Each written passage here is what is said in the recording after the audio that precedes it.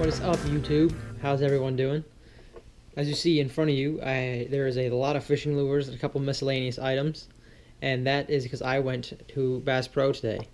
So I was showing you guys what I got, what it's for, and how to use it. I won't really be unboxing everything. I'm just gonna kind of be showing you whatever, all the different things I got, what I kind of went for and they didn't have, which was pretty disappointing. It would have been a great point of the video. And what I have right here, these 2 spools of line and the spinnerbait box, I got at Dick's. We all go over it in the video though. Just that stuff will be at the end, and the price of all this will also be at the end. And you know, I tried to keep the lures as cheap as possible. There's a couple good ones in there. There's a couple ones I didn't have a choice on the price, but I'll give you a rough estimate on the price of each lure as we go along.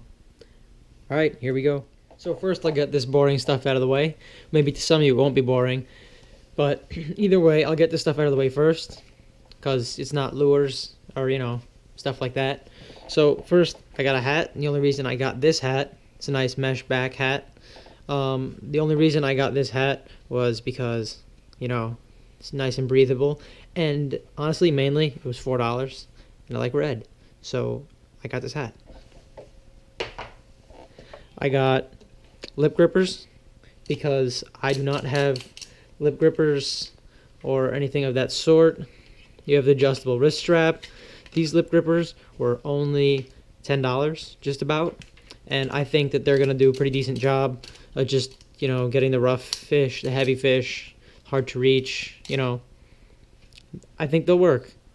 They might make appearances in some videos. I'm sure they will. I got rod socks. This is a spinning rod sock for a spinning rod. Not much to say about that. I haven't showed you guys my rod and reel arsenal yet. Follow the channel. It'll be here eventually. When I got my second rod, it will be.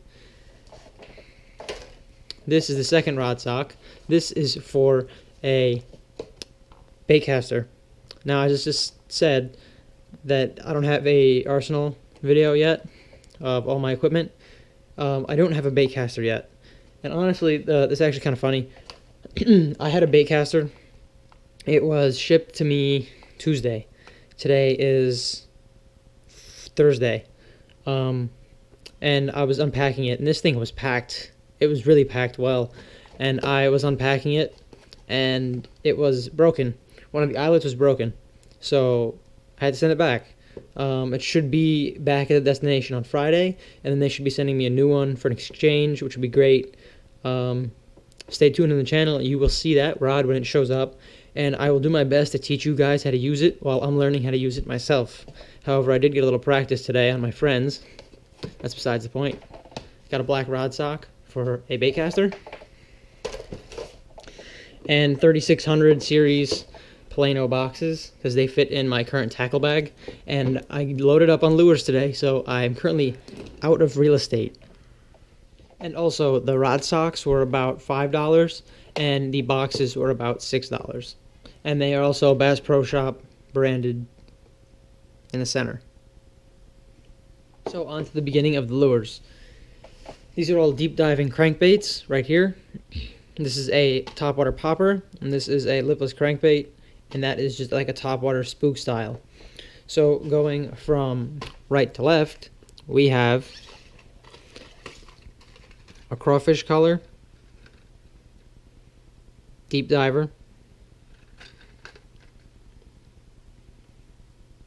crawfish. Then we have a fire tiger, deep diver. They all dive to about the same depth, according to how the bills are all the same, and how these are like identical crankbaits. This is like a chartreuse blackback, however they call it hot mustard. And these are the Bass Pro branded lures. This one's the same. These are the Bass Pro branded lures. They were on sale for $2.49, I believe, or $2.46. So I picked up a bunch of these. This is a natural shad, and it's got a black back. threadfin shad. I don't know what threadfin's supposed to mean. Or maybe it's a type of shad. I wouldn't know. I don't really have shad in my consistent fishery. But there's a place I might be fishing this season that has them. So I got that just in case. This is a topwater popper, white, closest to bone as possible because bone-colored topwaters are supposed to be pretty good. White shad, according to the label. And then I got a chrome lipless crankbait, also known as a rattle trap.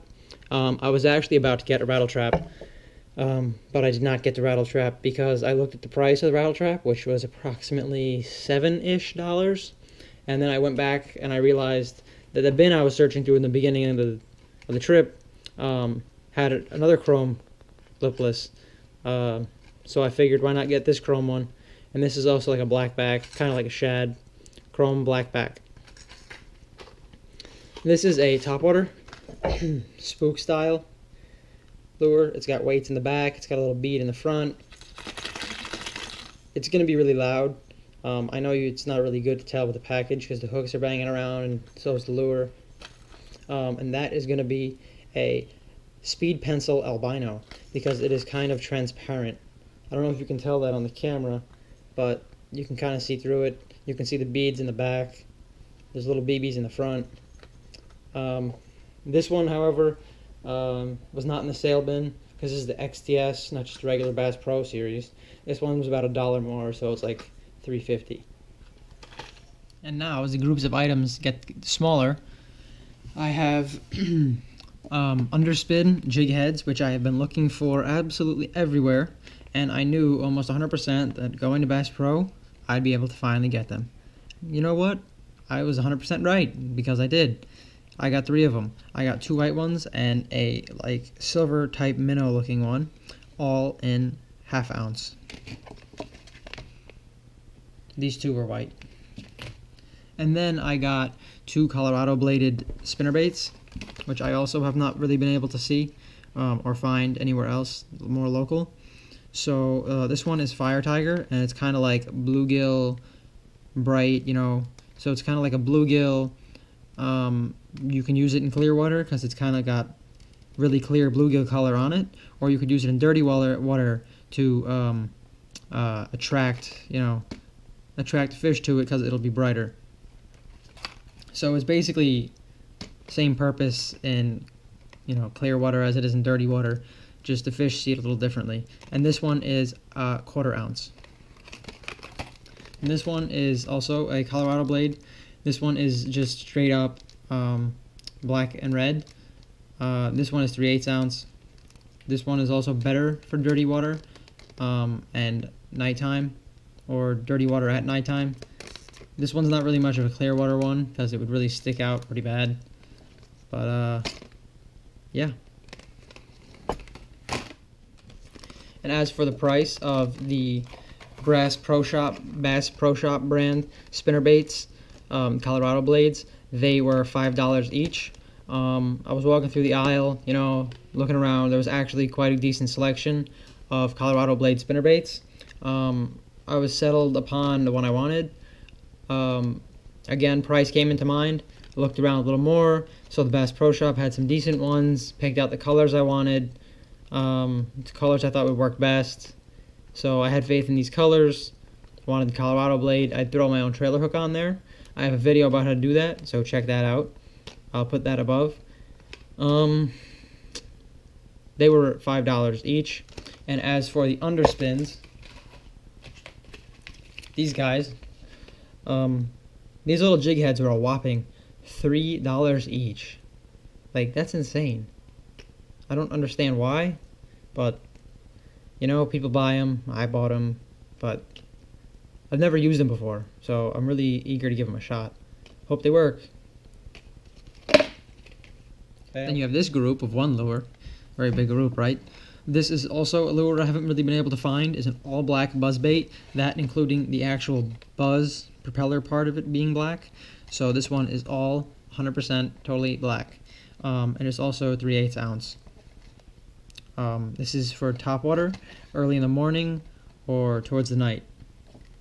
And this Booyah buzzbait was about $5, and it was really the only full black one in the aisle.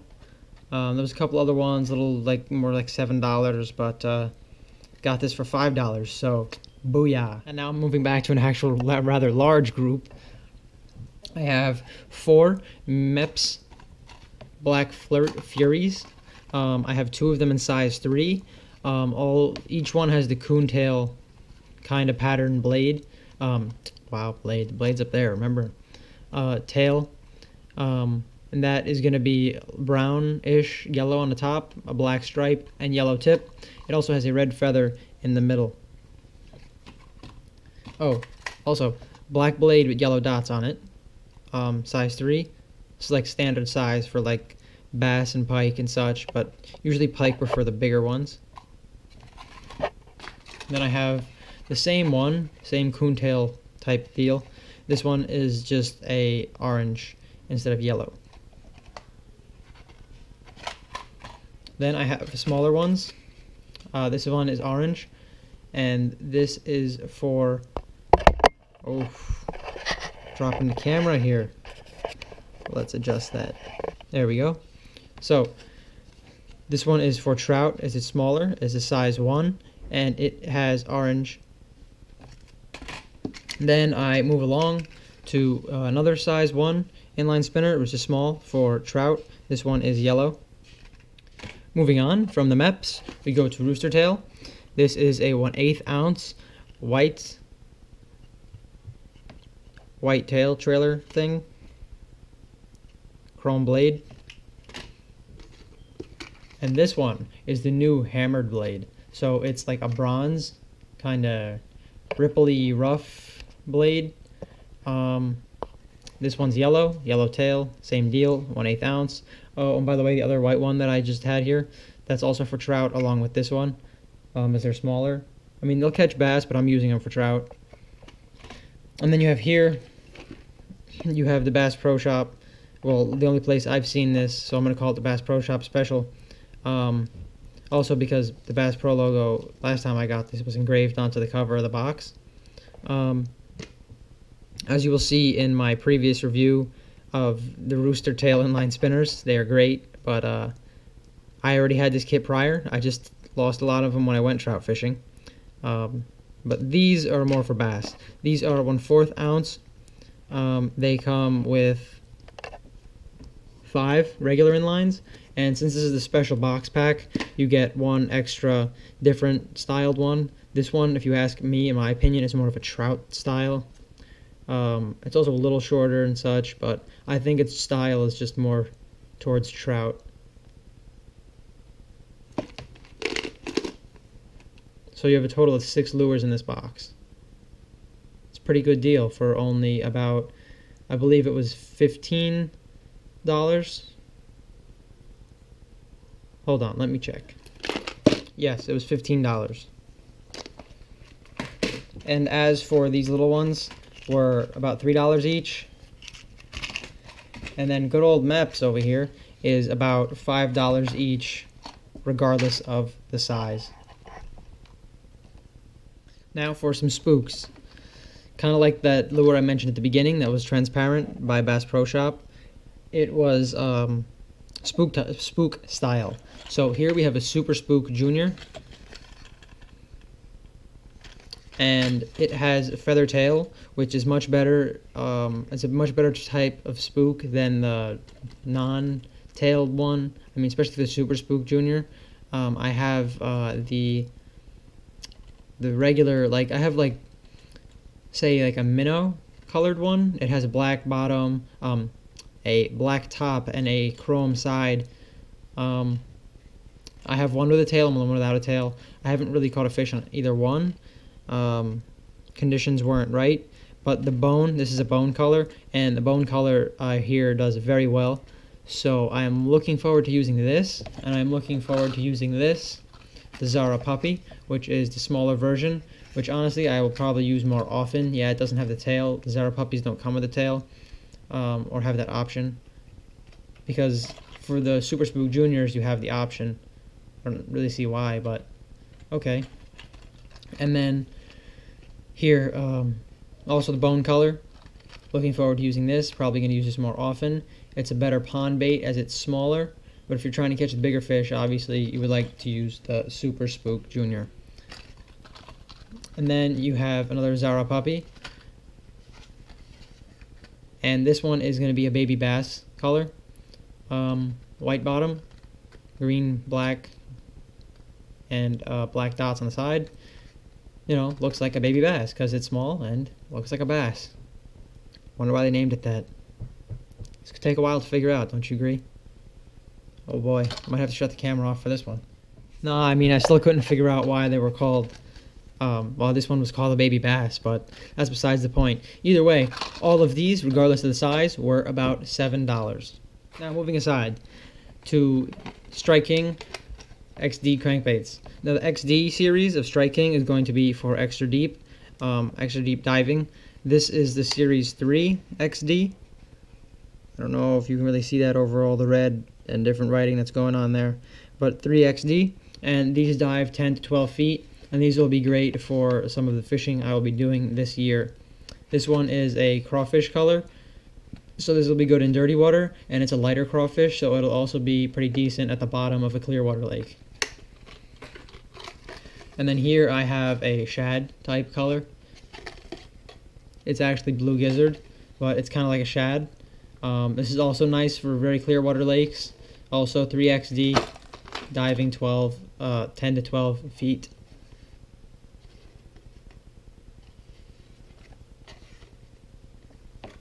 And these Strike King 3XDs were Strike King's favorite price, $6.49.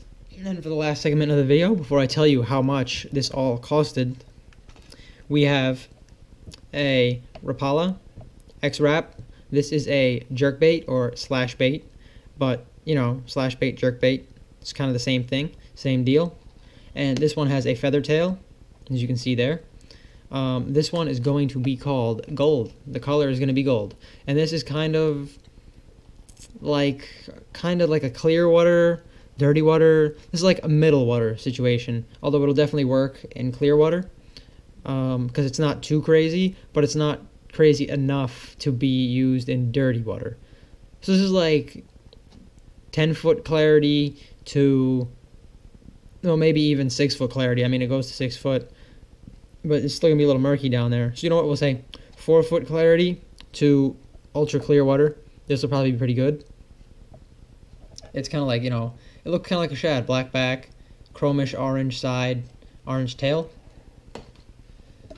Moving on to a Rapala DT10. And DT means dives 2, and 10 is 10 feet. Swimming depth of 10 feet.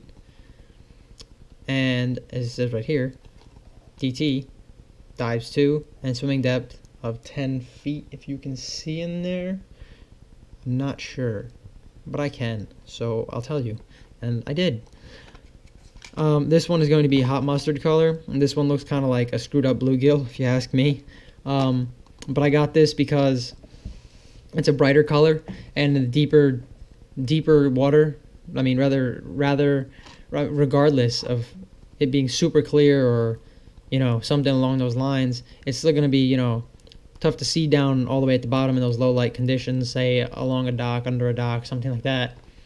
You got this crankbait here, which dives to 10 feet and has like a yellowish bottom, a brown top, a silver stripe. It's really an interesting color mixture. It's kind of like a bluegill type baby bass looking chartreuse crankbait deal. It's really an interesting mixture, and I couldn't decide whether I wanted the natural bluegill or like a chartreuse or orange sided regular crankbait like this, so I decided I'd get the mixture of both so I can use it in both situations. Plus, I can't really find a DT10 around in my local stores, and both of these Rapala lures costed about $8.49 each, I believe. Now, for the final segment of the video, where I tell you how much it all cost. Actually, Excuse me, that is my bad. I still have to show you what I got at Dick's. Then we will be on to the end where I tell you how much this all costs. Along to what I got at Dick's, we have a spinnerbait box. And now with my tackle box and my 3600 series Plano boxes, well, my tackle bag and my 3600 Plano boxes, I do not have enough space for spinnerbaits because I run out of room for everything else. So I'll probably end up carrying a backpack with me to accommodate for my extra lures, extra boxes, this box, camera equipment, and water. So I got a spinnerbait box. That should take care of it nicely. I can put the spinnerbaits in here, buzz baits in here, holds up to, I believe it said 36. Yep, 36 spinnerbaits. So, can't wait to fill this up and see how much space I get back from those big space takers, you know, wire baits.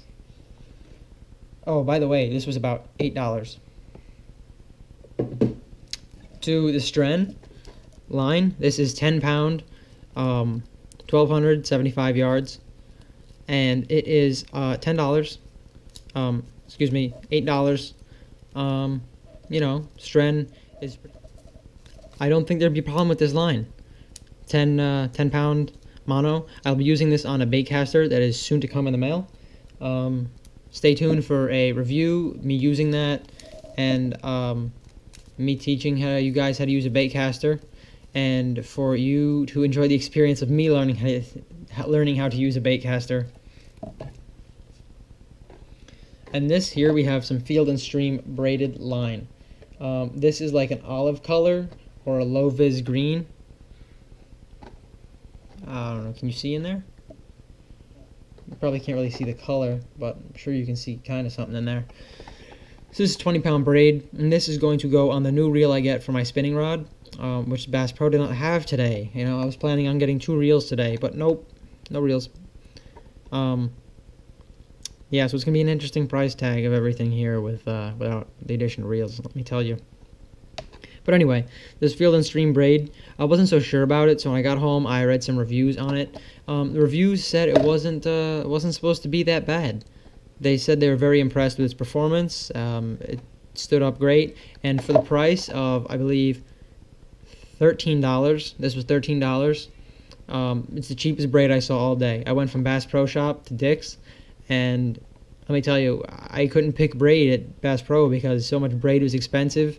I couldn't pick braid at Dick's because everything was so expensive that I was forced to go with the store brand. I honestly really didn't want to, but I did it, and I came home, read that review.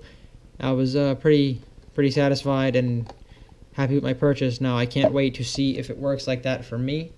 Hopefully it does. Hopefully I am internally or eternally happy with this purchase. Another reason for getting so much of this line was for $8 is not bad for 1275 yards at $8. But also for me learning how to use a bait caster, if I have to cut a couple spools out from bird's nests, I'll have plenty of leftover before I upgrade to my Trilene. Wow, that's all I have to say. You know, they didn't even have the reels. I'm really upset they didn't have the reels. You know, especially one of them. The guy knew exactly what reel I was talking about. He had it there on the shelf. Oh, my size? No, don't have your size. We have really big or really small. Wow, shocking.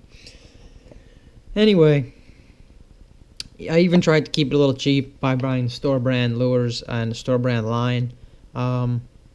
It didn't keep it much cheaper, unfortunately. I mean, I'm sure it actually helped out a lot, because if I bought as many Strike King XDs as I bought as those Bass Pro Shop deep divers, I'm sure it would have been more like 300 instead of 226. But you know what? It happens. I'm still getting new into fishing, so I'm getting like a bunch of gear and stuff that I've been looking at for a while and needing. So I think the next big purchase you'll see on this channel is reels, and you can look forward to tackle unboxings all season long, because I buy tackle as the season goes. It's just, I don't think you're ever going to see anything as expensive as this order for another long time. Also, by the way, most of this was on gift cards. The only cash I really spent was at Dick's. but it's still unbelievable. But you know what? If you'd like to see more like it, you know, you can subscribe, like. That really helps out a lot. Thanks, guys. Hope you have a great day. And, I mean, let's spend some gift card money, right? And Bass Pro is an experience in itself. You know what? I'm just gonna go now. Alright, guys. Hope you enjoyed the video. Bye.